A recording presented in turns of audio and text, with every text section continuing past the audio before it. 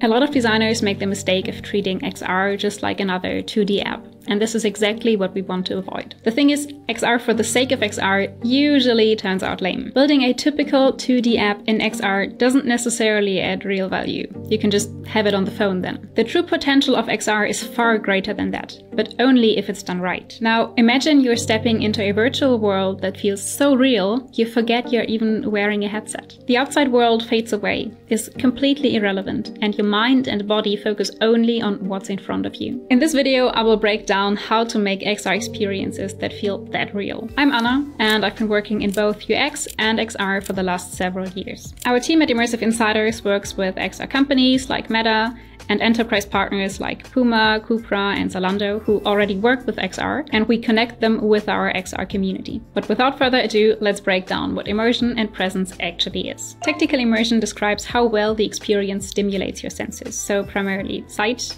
hearing, and touch, but also taste and smell. Exactly. Emotional immersion draws you in through story and context, so you're not just watching a story unfold, you're emotionally invested in it. Peter, the world's biggest NGO for animal rights, wanted to change their communication from in your face Jetzt habe ich Angst. to face to face. Hallo. Through a unique experiment that combined virtual reality with live acting. Isst du Tiere? Mach's gut.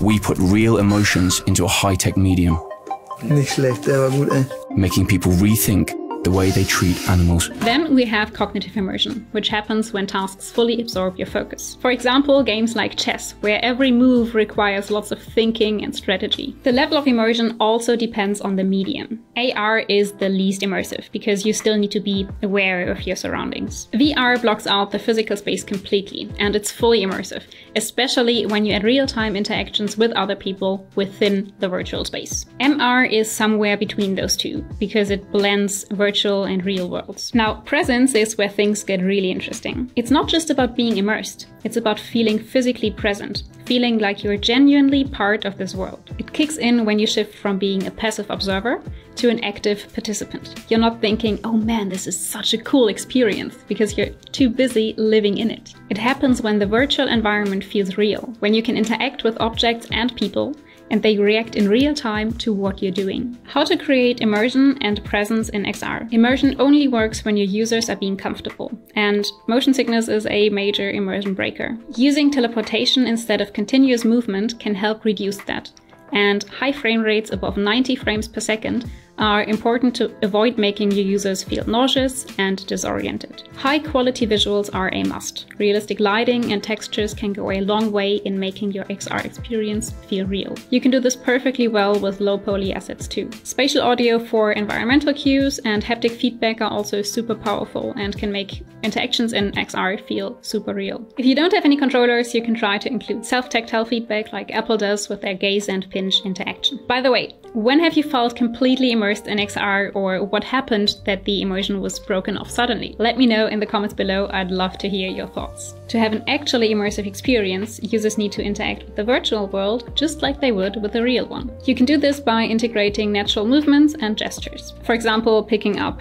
objects or pushing a door to open it rather than pressing a button or interacting with menus all the time. Storytelling, in my opinion, is one of XR's greatest powers and super critical for immersion and presence. Having a strong story throughout your experience that connects with your user on a much more deeper emotional level makes them feel invested in the world you're creating. There are lots and lots of storytelling experiences on the Meta Quest store, and I can highly recommend trying out a few of them. Playing a game of table tennis with your friend or collaborating on a project in XR in real time is a game changer for immersion. It can make your users feel so much more engaged and drawn into the experience. Same as in real life, and same as with websites and apps, people need to feel like they are in control over what happens. If you let your users freely explore the space and interact with objects on their own terms and let them make their own choices, it strengthens their sense of agency. I would say a certain degree of complexity and challenge can be nice to engage your users, but overall, too much information and too many tasks at once